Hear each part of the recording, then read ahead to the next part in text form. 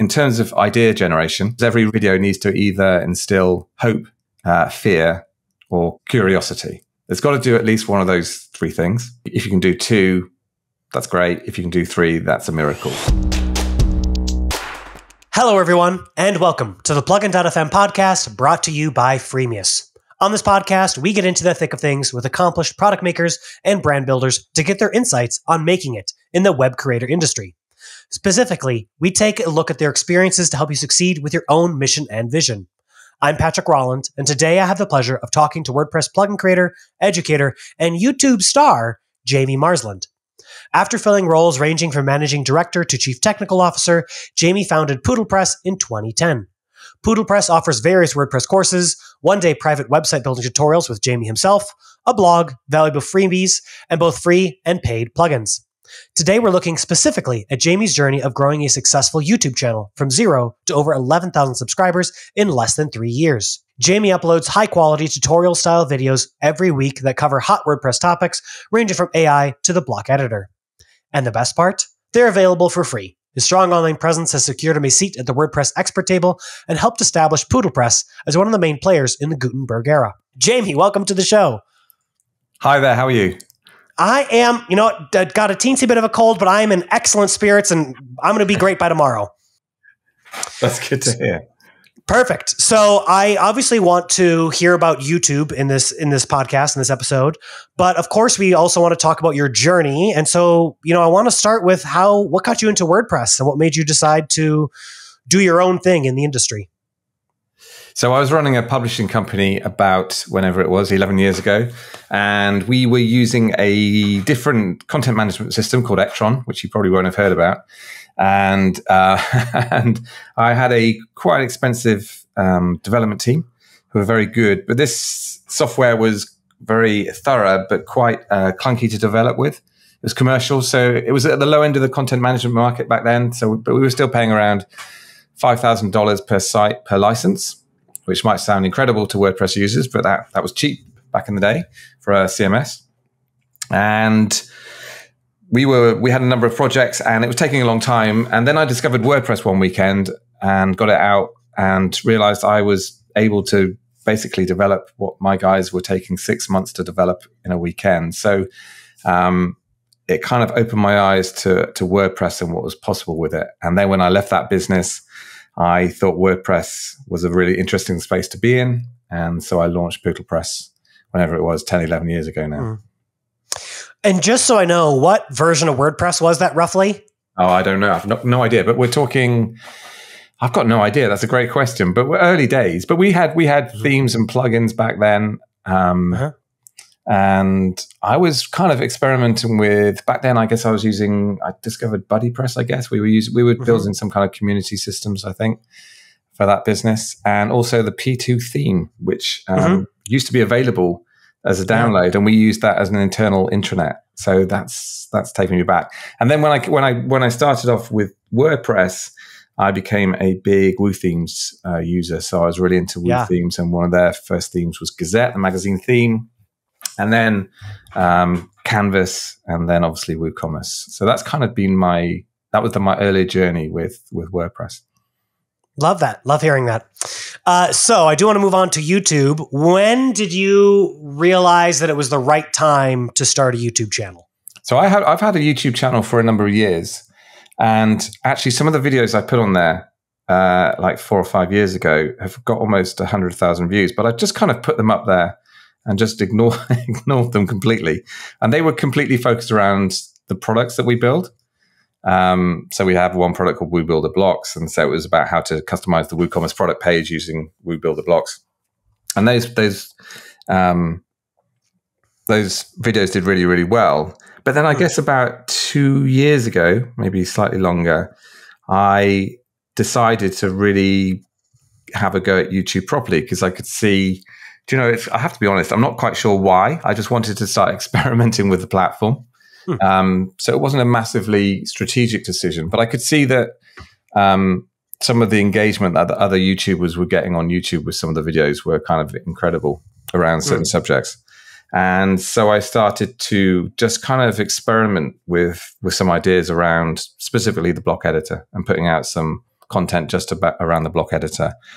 Initially around some of our products, but then I started to do some videos around not our products, and those started to do really quite well. And I started to get some good engagement on those, which was an early lesson for me in terms of the sort of content that people were interested in watching and engaging with.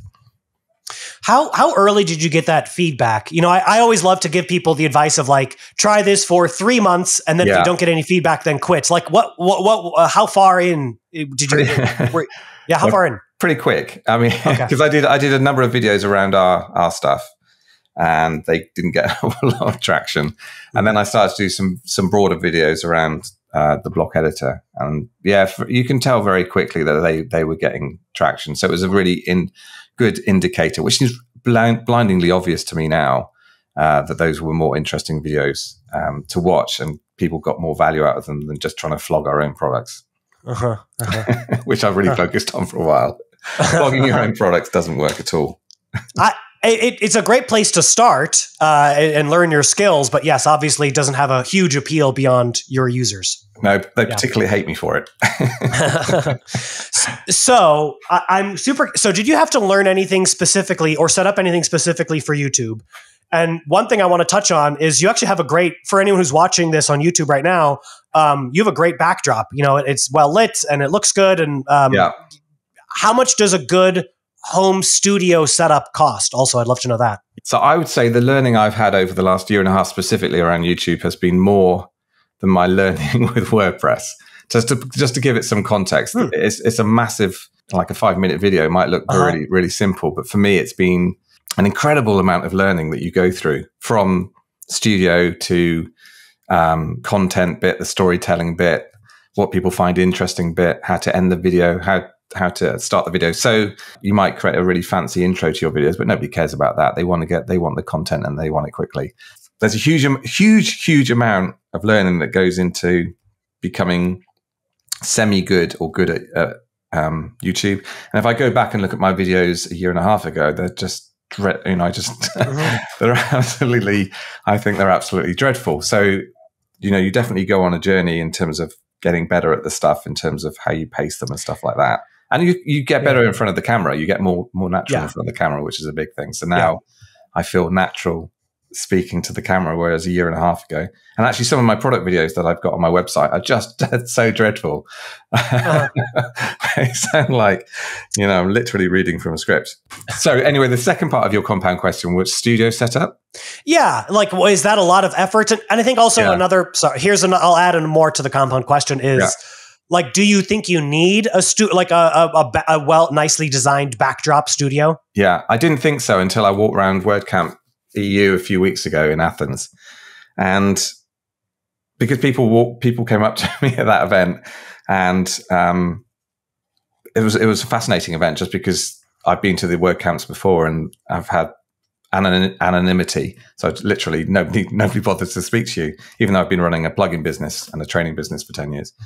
Whereas this time I walked around the hall and people would literally come up and ask for selfies, which was kind of really, really bizarre. But they assume that when they see my backdrop, and if you see my YouTube channel, this is the backdrop, and they all have a visual idea of where I'm actually sitting. They all have that. They all have that impression because it's such a visual medium of where I am. And some people thought I was in a barn on an island, this beautiful place in England, and they create this. They create this kind of visual tapestry of where you might be going. So even though it's not, I wouldn't say it's essential to have a nice backdrop, I think definitely it does add to the sort of what you're communicating, because it's a visual language that you're communicating. So it's all, so for my backdrop is designed, I've designed it to look like that. It's not by accident. That color on the wall, that's the 5th coat of a certain shade of color that I went and found because I thought it matched the kind of aesthetic that I was after. So it's all very deliberate for me. I wouldn't say that's vital in terms of the spending on the content, but it definitely helps. Is it sort of like, dressing up to an interview? Is it that type of, like, you just want to present yourself in the best possible way? I think it's not. Yeah, Yeah, a bit, but it's not necessarily the best possible way, but it's sort of the way that suits your the editorial voice of your videos, I think. Yeah, your style. So, yeah, your style. So, some people will have neon lights behind them and be very shouty. That's not my natural. I mean, that's the other thing. I couldn't do that because that's not my natural shouty, aggressive style. Yeah. So it kind of has to fit in with the overall tone of the channel, I think, for me. So this dovetails nicely into the next question, which is, so a couple episodes back, we talked with Matt Medeiros about podcasting, which has its own challenges. Yeah. With YouTubing, I would love to know. So I think a couple things I'd love to know about is like editing seems like a separate skill, like channeling your creativity and knowing what is going to resonate with your audience seems like a separate skill. And of course, all the technical nitty gritty stuff. How long did it take you to learn all those? Like, is this a 3-year process? Yeah, but the good news is you don't have to be very good at it to start with. And I think you can keep things. You can get very focused with the YouTube stuff on the wrong stuff as well, rather than the content. So you can spend 3 days doing a backdrop, and you can get the best camera, the best audio equipment, and still produce absolute garbage in terms of content. So for me, a lot of my effort has been, and I'm still trying to get much, much better at this, is trying to get better at the storytelling aspect of each video. And that has a specific angle when you're talking about sort of educational videos. For example, some of my videos when I did one last week, which was comparing block themes to classic themes. So I could have taken that as an idea, which is quite an interesting idea, and say, compare block theme to a classic theme, and I could do the review. But instead, I got my daughter, who's a WordPress beginner, I gave her 10 tasks to do with Spectral One and Cadence. And that suddenly becomes a completely different and interesting piece of content, as opposed to just a straight boring, this is just me talking about the benefits of each theme. So that bit, the content bit, I'm constantly trying to get better at, rather than the editing stuff comes naturally as you just get better at that stuff and you learn about that stuff, and that stuff is really important. But really, the focusing on the content for me has been much more important than the technical aspects. For example, I bought some expensive cameras, but now I just film on an iPhone. Yeah. So and then I use ScreenFlow to do the editing and recording. I've got some filters that make it look a bit nicer, so I can adjust the sort of color grade on it a little bit. And the editing, I'm fairly ferocious with the editing. I see a lot of people that don't edit their videos enough, so I'm, kill your darlings and all that. Really, I try and be really quite. I spend a lot of time editing in terms of just cutting stuff out, so it gets through it quite quickly. But yeah, I've got a really simple studio setup. And that's kind of deliberate because I really just want to focus as much as possible on the ideas and the content. Yeah. So many years back, I did a 30-day blogging challenge, and day one was very hard because you don't know what topic to pick and how to write and how to structure stuff. And day 2 is a little bit easier, and day 3 is a little bit easier, and day 4 is a little bit easier. And probably after a week, I got it. And then by the end of the month, I was like, knock out a blog post in 2 hours. Slightly shorter blog posts than I typically write now, but still. Is video creation like that? Is it like, is it like just really hard? Just to I think I agree with you. I think storytelling is probably the hardest aspect. It's how do I frame this piece of information that I want to give to my audience? Is that something that you just get better at? Is it, if you do a month of YouTube videos, are you just going to be infinitely better than if you don't start with a month of practice? Yeah. And I think absolutely. And I think there's a few bits to that. The one is, when I started, I had like 2 ideas for videos, and I was really worrying, I'm not going to have any ideas for videos. Now I've got a spreadsheet of literally 200 videos ideas, which I love most of them. And I kind of juggle them around. So that's the first thing. You get this creative flex muscle that just grows the more you do. So if anyone's sitting there thinking, I don't have any ideas for videos, one of the big lessons on this is just start, because you'll get, it's amazing how that creative muscle just kicks into action pretty quickly. It's staggering how that works. In terms of the actual process, I'm still quite, so I have a shall I just explain my process? Because I have the way I work And this is just the way I work. So in terms of, there's a few phases to it. So idea generation generally happens whenever. So I've got a rolling spreadsheet of ideas, and those I try and every idea I try and, if it gets to the top, it should either, and I've got this sort of criteria which I stole from somebody else, which is every video needs to either instill hope, fear, or curiosity. It's got to do at least one of those three things. If you can do two, that's great. If you can do three, that's a miracle. But it has to have at least one of those three things to even get it on the spreadsheet. If it's not going to do any of those things, then people probably aren't going to find it very interesting to watch. So I have an ideas generation, a rolling spreadsheet. It's very simple, and then I'll plan the videos in terms of trying to put a story behind it, and that's just paper, write out kind of. And I'm starting to try and get into more like a story arc when I'm creating these videos as well. It's hard, that stuff, to frame that in a sort of WordPress tutorial. And then I always shoot my videos in the morning, never in the afternoon, because I'm a morning person. That's when my brain's best. And then I'll plan them and sort of prep them in the afternoon. And that's kind of my rolling action plan, really. That's what works for me, but different people will have different ways of working. Yeah, love that. But I haven't got a lot better at I have got better at the editing and all that stuff and the technology, but it still takes a long time. Mm-hmm. Yeah. I think if you're trying to communicate something important, it always takes a long time to think about the perfect way to frame it. Yeah. And there's never been a video that I haven't finished and published and realized afterwards it could have been a lot better. Mm-hmm. Mm-hmm. I get that. Really obvious. I think any creative work, you will always see areas to improve, and I'm sure YouTube is no different. Yeah. So you were talking about your schedule, and one of my questions that I have written down here is, so you're still juggling Pootlepress, which is plugins and courses. Yeah. So I imagine there's a balancing act. Yeah. How much time do you dedicate to YouTube, and how much time do you dedicate to Pootlepress?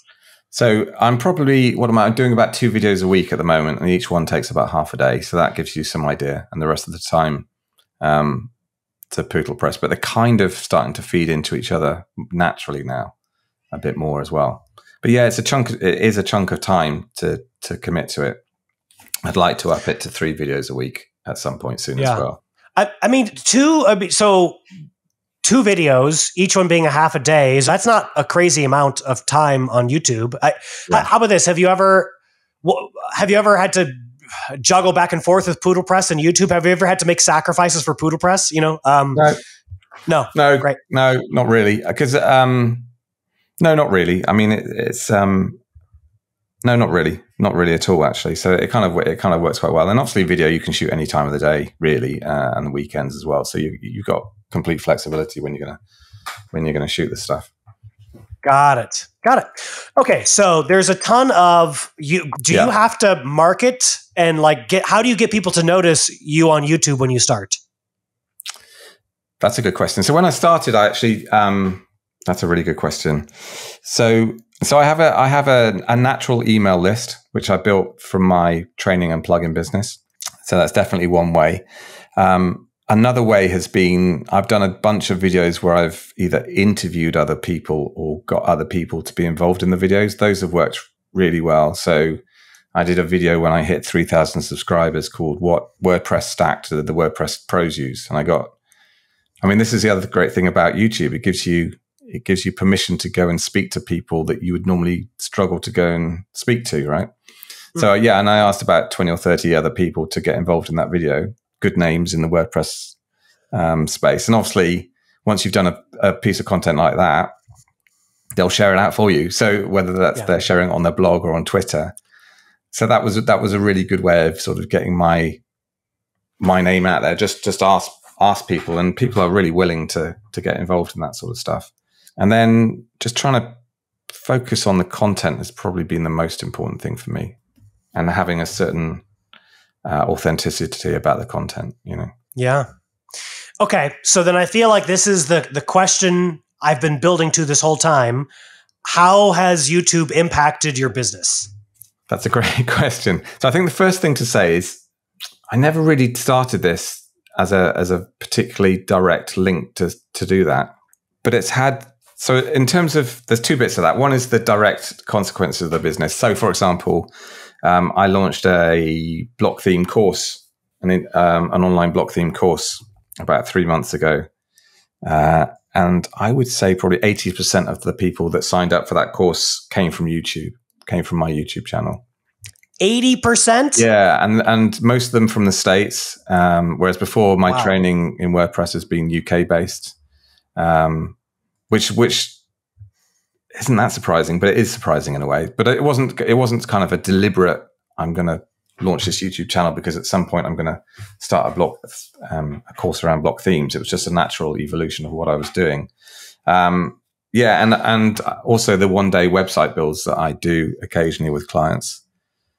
Those are primarily coming from YouTube now. Whereas before that might have been organic SEO, or it might have been some paid ads. Now that's primarily coming from people who found me on YouTube, and which is amazing because you get, like I did this site for a guy called Eric Noden the other day, who's a blues guitarist out of Nashville. I mean, that's kind of mind blowing, right? He just followed my YouTube channel and got in touch, and we had this great day building his new website. And so it's truly, the reach on it is amazing, but the engagement on it is a completely different level to any other kind of marketing I've ever done before, because people think they get to know you properly through video, like no other medium I've ever engaged with before, whether that's organic SEO or anything. It's a completely different level of engagement. Yeah. Yeah, I mean, video is clearly the richest medium for communication, and I think podcasting is good because you're in people's ears, and that feels intimate. But there's no visuals, so it's different. So so have you ever tried to calculate the ROI of your YouTube? No. Is it just too hard to calculate? I think it's too hard to calculate. It probably is too hard to calculate.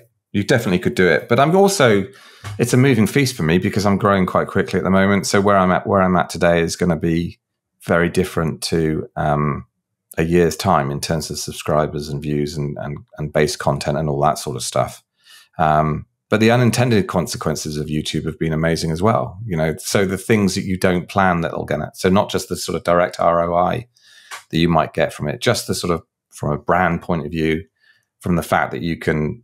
I interviewed Matt Mullenweg a few weeks ago and Chris Lemmer, and you get this amazing engagement and reach with these people that you just would never get unless you were putting out this sort of content. Yeah, it's been a bit mind blowing actually, and especially when I was at WordCamp Athens EU a few weeks ago.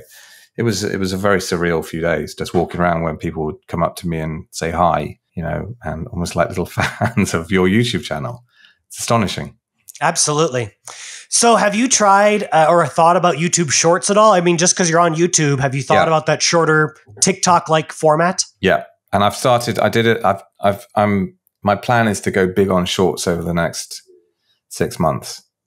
Okay. My plan is to go to, I'm kind of going all in on YouTube over the next six months, really. So my plan is to do 3 videos a week, long form, and then a short, maybe 3 or 4 shorts a week.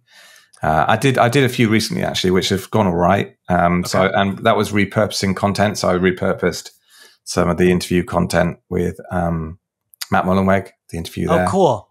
Yeah, and it's really good stuff. And also the Chris Lemmer interview about AI as well, and the Yoast interview that I did at WordCamp EU as well. So so I'm going to go big on shorts. I think they're definitely interesting. I know people have mixed results on them. Mm-hmm.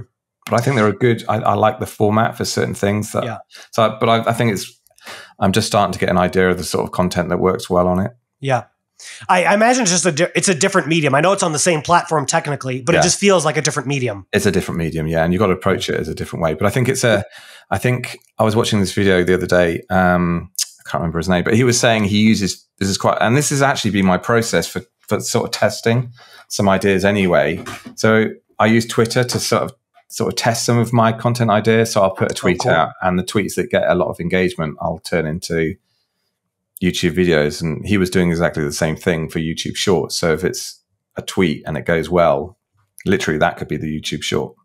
So I think there's content that you're creating anyway that you can sort of repurpose that's interesting content on YouTube Shorts as well. So yeah, I'm going big on YouTube Shorts. I think it's interesting. Fantastic. Yeah. The thing for me is if people are already searching on YouTube, you might as well also have a short that covers like a same topic, because it can be found in YouTube search. So that's the one thing that makes it feel really special from TikTok is people aren't searching on TikTok. That's right. They're searching on YouTube. Yeah. And I mean, I only sort of dabble in YouTube shorts, but it's very strange. Like you'll put out a short and you'll have like 8 views after an hour. I put one out last week, and then I would look back an hour later, and it was like 1,000 views within the hour, and I was thinking, "Holy, what's going on here?" And then it suddenly dies. So you get this; it's incredibly volatile action on YouTube Short, and I guess it's just whether the algorithm is surfacing the short on the phone. So the other thing is, I think I'll get better at them, so I need to do them. It's worth experimenting for sure. Yeah, I definitely agree. Okay, so we talked about this already a little bit in passing about ideas, but I don't think you can talk to someone about YouTube or podcasting or writing without asking them, like, how do you start building that ideas spreadsheet? How do you get started with that process? Because it is really hard. And besides saying just get started, which is good advice, but is there anything else besides just get started to help people generate their first 30 ideas? I would go and that's a good question. I'm just trying to think back how I did it. I mean, this is going to sound very strange, but I get most of my ideas when I'm showering. So maybe shower a lot. It's really strange. I literally get almost every single YouTube idea, and I think you've got to sort of. I have a brain that bounces around a lot. So I think if your brain doesn't do that, then maybe find somebody that you can bounce and brainstorm ideas off. But for me to do a video, I have to get excited about it.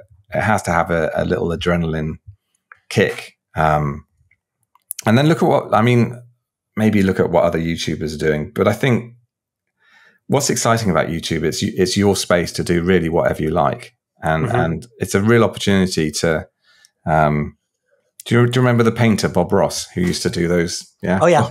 So one of his things was he always used to say, "This is your world. You can do, you can paint what you like." And I think that's a really nice sort of analogy for YouTubers. It's really your creative space to everyone's got unique experiences, and if you can bring those out and be authentic, this isn't helping your people come up with ideas. But I think that's the kind of premise of what excites me about YouTube, that you can really, it's your personal stuff that you find that you can bring to it that other people will find interesting. And don't think what you think is interesting other people won't find interesting, because you will find an audience if you're authentic to yourself, no question about it. But if you're not doing that, one, you won't be able to sustain it because you'll just get sick of it. And I think video really shows up in authenticity like no other medium. So it just won't work anyway. So you might as well just start with being yourself and think about what interests you. And you will find, my experience is you will find an audience that finds that stuff interesting. Fantastic. Love that. It's very hopeful. It's very hopeful. But I would also go back to those 3 things, which is, does it instill curiosity, fear, or hope? Does your idea do any of those 3 things? It's got to do at least one of those 3 things. So start with those sort of criteria when you're thinking about your idea. Fantastic. Now you're doing 2 videos a week, soon upping it to 3, hopefully, for YouTube. But you also have some like video courses and other stuff on Pootlepress. Yeah. How do you decide what is worth keeping as a paid course, and how do you decide what is worth making available for free on YouTube?